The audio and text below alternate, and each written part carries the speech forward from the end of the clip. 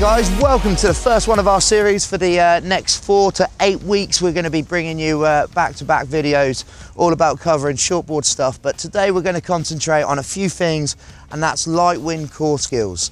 So I'm going to give you a few tips that you can go and practice for the weeks, and then next week when we look at the carve jibe, you'll know exactly what I'm talking about. So with the light wind core skills, it's very easy. You just need a sup or a big floaty board. The key is not to take too big a sail, like anything between like a 4.0 if you're small or a 5.0 if you're a little bit bigger. Few key things. Right, centre line. No matter how big your board is, the centre line's always the same. So this is where many people make the mistake when they go out on big boards and they try to tack and jibe. They completely get lazy with their feet and forget about the centre line. So always make sure you keep your feet down the centre line. Doesn't matter how wide your board is, it's still going to be the same centre line. Good muscle memory. Few things on the sail. Thumbs at the top. Now I want everybody at home to grab your arm like that. Okay, put a little bit of pressure and then just at the same time just lift your thumb up. Now what happens is your whole arm relaxes, gives you more energy, more time on the water. Well, when we're sailing, if we sail with our thumbs at the top for most things, you know, if it's a beach start, we can get the sail a bit higher, or a water start. From a jibe, we can move our hands. From wave sailing, okay, if we got our hands there, we grip too tight and we can't really move our hands up and down the boom. By just putting our thumbs at the top just allows our grip to loosen off a bit, and we can slide and guide our hands wherever we want. So I've got my gorgeous looking Goya kit here. I'm going to jump up on my simulator. Now if you do this at home, just make sure when you pop your board down, as you can see, I've used a bean bag or a board bag or anything like that, just to protect the bottom of your board. You don't want to be doing it on a stony beach or even on a beach really, because if a stone's at the bottom, it will just pop straight through your board. So let's have a quick look. Right, so remember, thumbs at the top. You can see here I'm gripping, holding my boom quite tight. By just putting my thumbs at the top, will just loosen off my grip a little bit.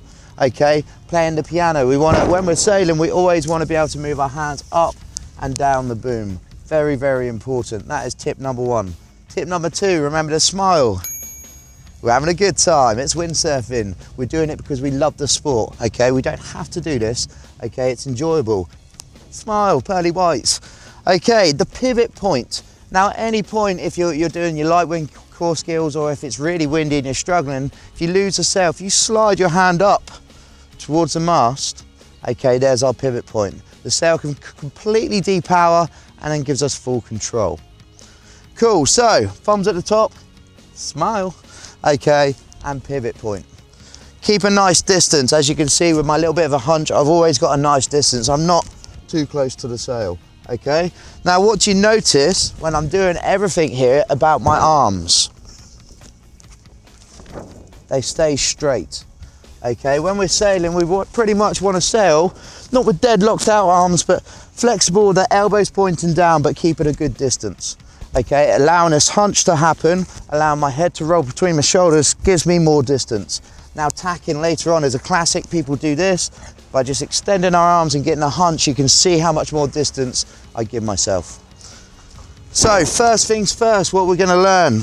Okay, my feet are along the centre line, my back foot's along the centre line, my front foot pointing in the direction that I want to go. Doesn't matter how wide your board is, always keep an eye on your feet. So the first thing we're going to do is sail along, and we're just going to see if we can find the balance point. Now, actually, if I just put the sail in front of me there, I should just be able to let go of the sail and it should just balance for a split second. Now, when you get that, you can bring it a little bit more into wind, and actually you can actually clap.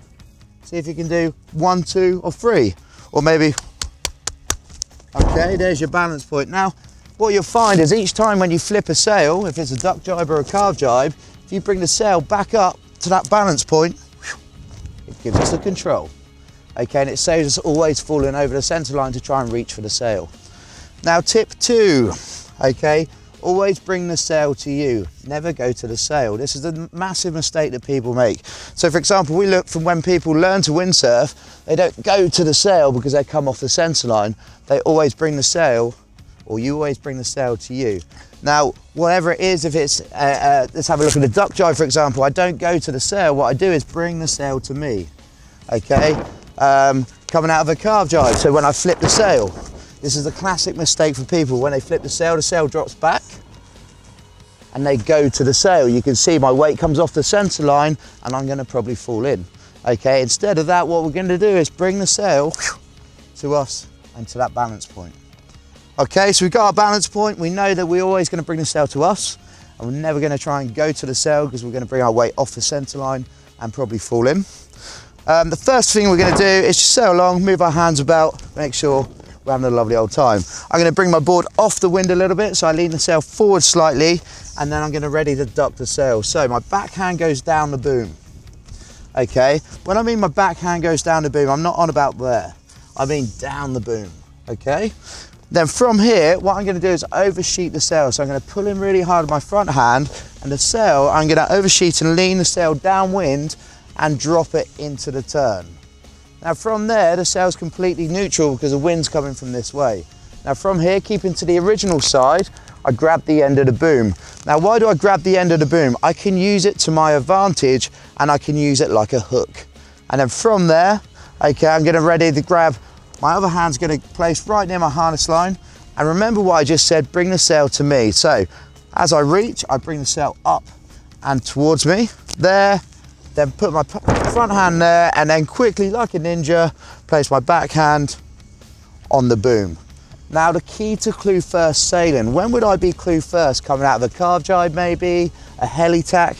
Now the key to clew first sailing is having a nice wide grip. Okay, this is where a lot of people struggle for the carve jibe. They come out of their jibes and they're halfway and they can't control the sail because normally your hands are like this and it's very hard to control that power. So having our front hand in normal sailing position, our backhand nice and wide gives us the control. Now from here, just sail along clew first for a minute, get used to steering. So if I want to go into wind, the sail goes towards the back. Okay, this one's a little bit trickier, but if I want to go downwind, I lean the sail forward and I push through my front foot, and you can see what happens to my body. It drops back like so. Okay, once you get used to this and the control, you're ready to flip the sail. Now, the way I'm gonna flip the sail is pretty much the way that you should always flip a sail, okay? And that is, my front hand is gonna slide up towards the pivot point. So how I do that, I give it a little bit of a pump. So I bend my elbows down, allows my front hand to slide up. Okay, at the same time, the sail can move back a little bit to depower. Okay, then from there, my front hand's up near the pivot point. I'm gonna send this elbow high, and as I release, as the sail goes back, I go under the original arm. Now, why do I go under? If I go over the top, it will encourage me to stand tall. Now, if I do this in 40 knots of wind, standing tall is not the best thing. Okay, it's always much better with windsurfing to always fall back into the water start position than it is to get catapulted over the front. Definitely in waves, and definitely if you're racing or in any conditions like that, always better to fall onto your bum because you can water start back up. So remember to always go under the original arm. And then from there, I'm going to bring the sail to me. So as the sail drops back, I lean my body weight forward. As I bring the sail forward, I then drop my body weight back. Okay, so let's have a look at that again in real time. So my backhand goes down the boom. I'm going to pull in hard to kill the power of the sail, so oversheeting the sail. Extend my front arm, put the sail into the turn. There, the sail goes neutral, I can release. Extend my front arm, get to the end of the boom, and then bring the sail towards me. Place my hands onto the boom. Remember being nice and wide. Now I'm ready to rotate the sail. Little pump with my elbows pointing down, slide that front hand forward. Then from here, I'm going to send this elbow high and bring the sail towards me. Okay, get this dialed, and that's going to help you with a few things. You're going to get used to ducking the sail, okay, but most importantly, you're going to get used to holding the sail clew first and rotating that sail. Now, the key to a planing carve jibe is all about that rig flip. Okay, that slide hand up to the pivot point and get that sail back up to that balance point ASAP. Okay, cool, so that's the first one to practice. Look, at first, you're going to find it tricky. Remember to bear away when you duck the sail to kill the power of the wind. And remember to oversheet the sail and put it into the turn. Now, where a lot of people go wrong when they try and duck the sail, they put it into wind first, like so, and all that power takes the sail and it goes woof, normally throwing them out the front door. So if that happens, the key to do anything like this is just to oversheet the sail and put the sail into the turn. So let me show you again. So from there, instead of going that way, I'm going to oversheet the sail goes neutral, and it's so much more easier control. Wide grip, please look where my backhand is. It's right near that plastic adjustment. Okay, then from there, rotate, away we go. Okay, let's have a look at core skill number 2. Okay, so there's 3 foot movements in windsurfing. We will cover all of them at some point. There's the tack-in, that's always the same no matter what board it's on, if it's on a beginner board or a wave board. The calf jibe's the same. It's the same foot movement. Okay, it doesn't matter if it's on a race board to a wave board. It's the same movement. And there's one more that's the heli tack, and we're gonna have a quick look at that foot movement now.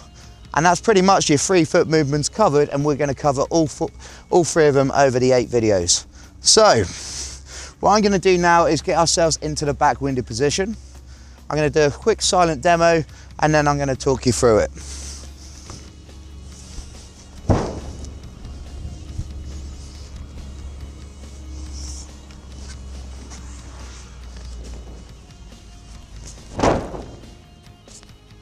Okay, let's talk you through it. So what I did there is basically got myself into the backwinded position. Okay, I sailed backwinded for a bit long. Well, not then, but I will sail for, you know, a minute or 2 or a couple hundred meters to get used to the control, and then I'll flip the sail and come out clew first, and then I can flip the sail and sail away. Okay guys, give yourself a landmark, so give yourself a sense of direction. At the moment, I'm gonna be heading towards TWF Windsurf School. So I'm gonna be that way, and that I know that's not gonna move. So try and give yourself a landmark that doesn't move. Nothing like a boat, because of course that's gonna be moving. Right, so where people made a mistake from this is they try and turn it into a tack. Even though the footwork's the same as a tack, and kind of the hands are the same as a tack, but we're not actually changing the direction of the board. So what I'm gonna do is sail long. I'm gonna, in normal sailing position, I'm gonna allow my front hand to slide up, my back hand's gonna go up near the harness lines. Then from here, I'm gonna be quickly, and I'm gonna place my front hand onto the mast, okay? Remember to hunch a little bit. Right, from here, where people make the mistake is they lean the sail towards the back and it goes into a tack. Well, I'm not trying to tack. All I'm gonna do is sail in one direction, and I'm just gonna jump the other side. So from here, I bring my back foot up, my front foot comes up and wraps around, and then from here, I release the sail, and keeping my arms straight, I reach for the other side of the boom, step up, and go round to the other side. Now look at my hands. Not like this, I'm not close, okay? The key is to keep your hands nice and loose on the boom and keep a good distance. Now, if it all goes wrong and you start to go off downwind, probably means that your feet are not round the right position. Okay, so we just need to make sure those feet go along the center line. You have too much power in the sail if you slide both your hands up towards the pivot point, and that's the mast. Get the sail out of the way and lean it towards the back of the board. What will happen, the board will slightly come into that no-go zone and you can tack out. Okay, and that's probably going to be your most common thing when you first do it. So what will happen is you sail long, okay, front hand, bring the sail around like that, and normally people bring the sail too far forward, it gets too much power. So just step back, get your hands forward, get the sail out the way and towards the back of the board, and the board will come round up into wind, and then we can just sheet in, and it's like a fast tack. The next level though is the control. So how do I control the sail? First of all, let's look at the steering. It's exactly the same. If I want to go downwind, the sail goes forward, my body weight comes back. Okay, and if I want to go upwind, I'd recommend trying first. Okay, the sail goes back, my body weight comes forward.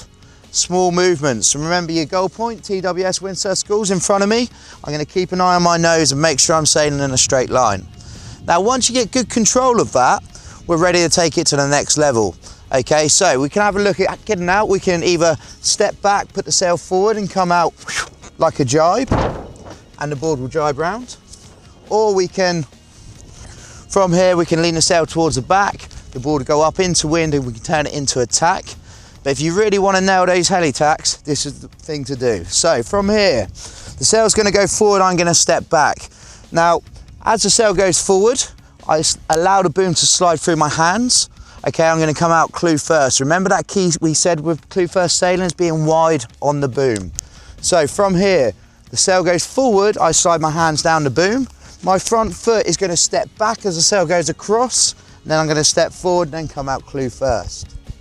Perfect. Now from here I can slide and glide and bring the sail up and go. A few things to keep an eye out on is from here, the reason why I step back, if I step forward and it's windy, what will happen is as I step forward, I get pulled out the front door, and that's why we always recommend stepping back.